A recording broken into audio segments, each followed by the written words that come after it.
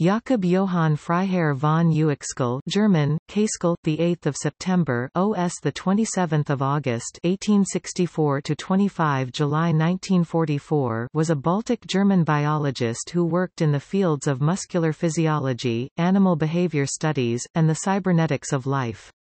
However, his most notable contribution is the notion of Umwelt, used by semiotician Thomas Seebeck and philosopher Martin Heidegger. His works established biosemiotics as a field of research.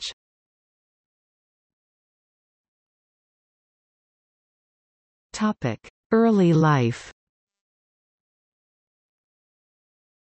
The son of Baron Alexander von Uexküll and Sophie von Hahn, Jakob von Uexküll was born in the Keblas estate, Sankt Michaelis, Governorate of Estonia. His aristocratic family lost most of their fortune by expropriation during the Russian Revolution. Needing to support himself, Uexküll took a job as professor at the University of Hamburg, where he founded the Institut für Umweltforschung.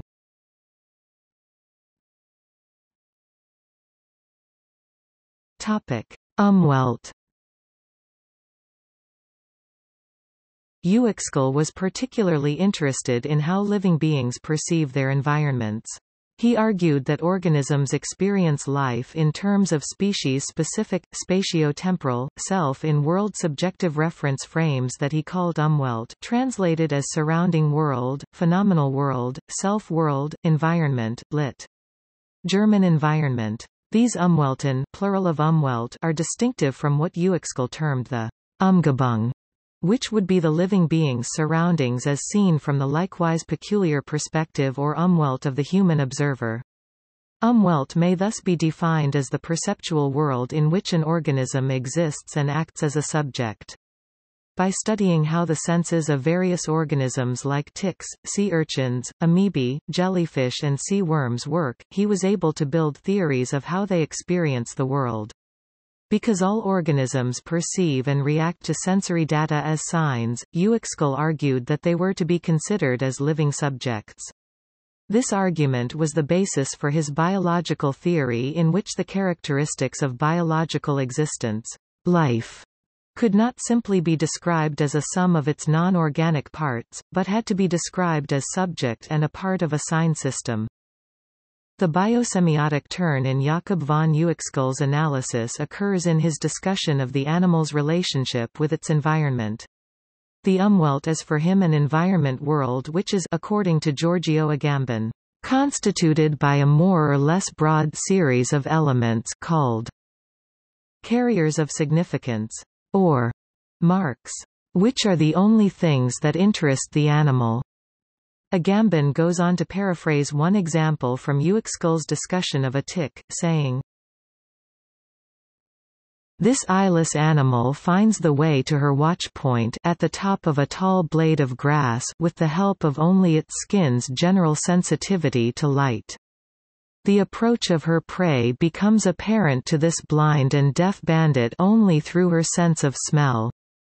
The odor of butyric acid, which emanates from the sebaceous follicles of all mammals, works on the tick as a signal that causes her to abandon her post on top of the blade of grass, bush, and fall blindly downward toward her prey.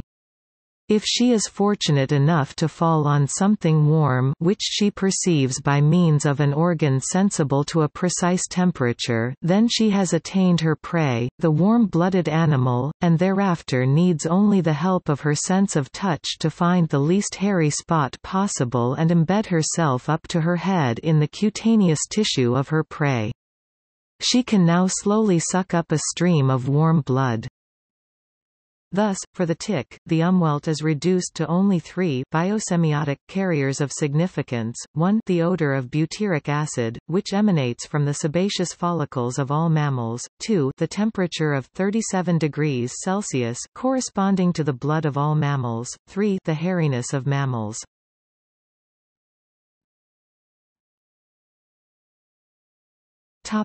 Theoretical biology. Von Uexküll anticipated many computer science ideas, particularly in the field of robotics. Roughly 25 years before these things were invented, Uexküll views organisms in terms of information processing. He argues every organism has an outer boundary which defines an Umwelt, German word generally meaning environment, surrounding world.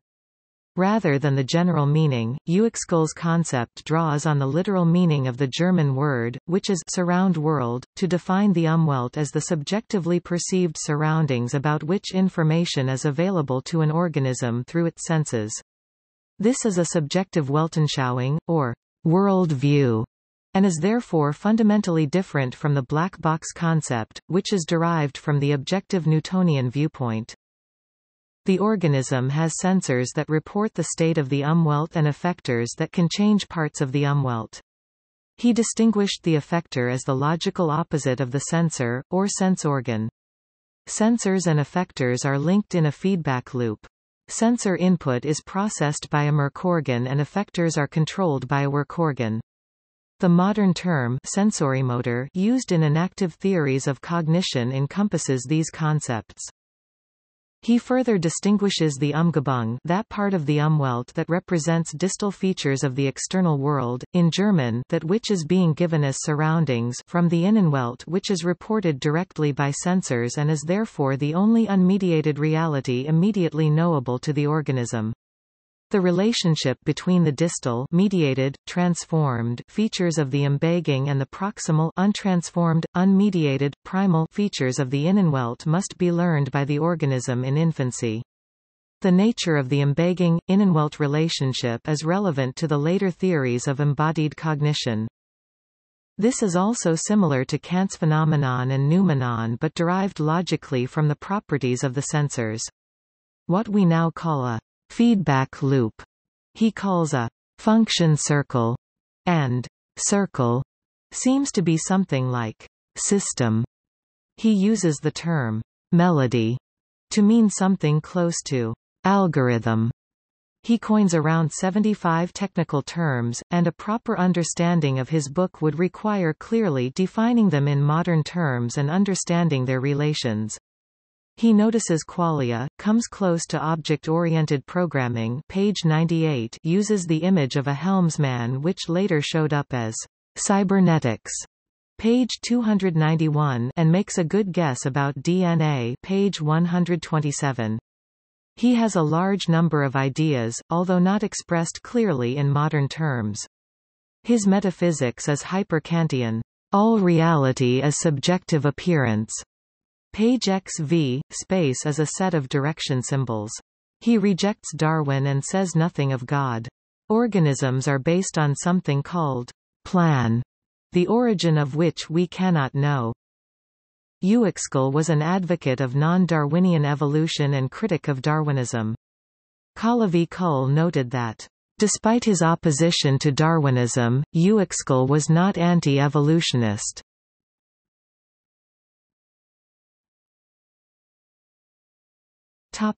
Influence. Works by scholars such as Uexküll connect Uexküll's studies with some areas of philosophy such as phenomenology and hermeneutics. Jakob von Uexküll is also considered a pioneer of semiotic biology, or biosemiotics.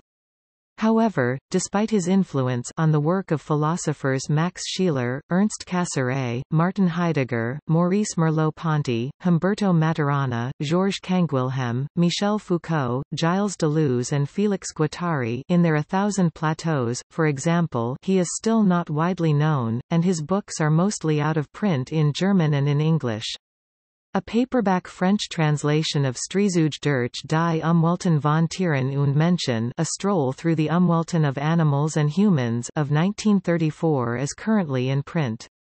This book has been translated in English as a foray into the worlds of animals and humans, with a theory of meaning by Jakob von Uexküll, translated by Joseph D. O'Neill, introduction by Dorian Sagan, University of Minnesota Press, 2011.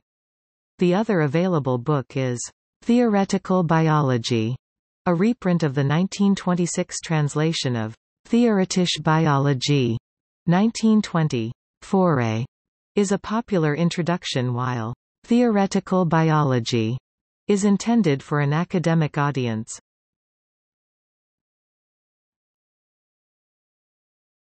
Topic: Family.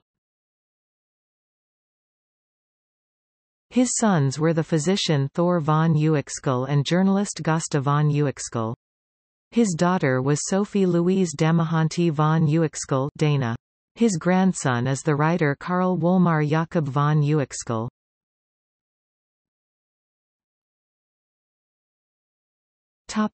In popular culture, Uexküll's ideas about how organisms create their own concept of time are described in Peter Hoag's novel Borderliners, and contrasted with Isaac Newton's view of time as something that exists independent of life. Main character Kokona's pet rabbit in the anime Flip Flappers is named after him.